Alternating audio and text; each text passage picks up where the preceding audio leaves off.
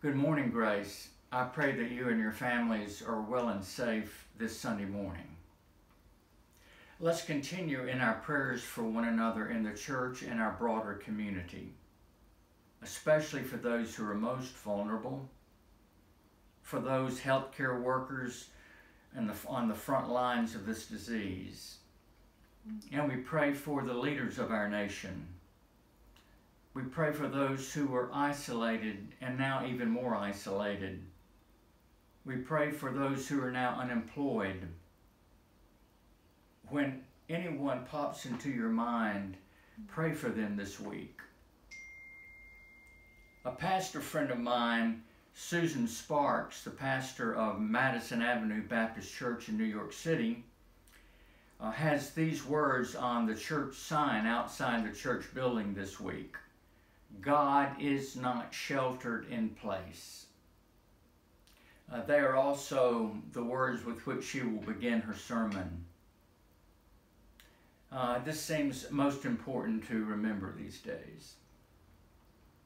One of the ways to stay spiritually alive and grounded is to be able to help people. Susie Weiberg, our missions board chair, is providing us an opportunity to help others. This next Friday, April 3, it stays within the North Carolina governor's new guidelines. Iredell Christian Ministries is still serving the fragile population in our community these days. They need food to continue to help those who are hungry. Next Friday, April 3rd, from 9:30 to 11:30, Susie and Tom will be in our church parking lot. You can drive by and throw your bags of food for them in Tom's truck. Sue and I hope to see you there. At the top of their list of foods needed are cereal, canned soups, canned vegetables, peanut butter, canned tuna, rice, and sliced bread.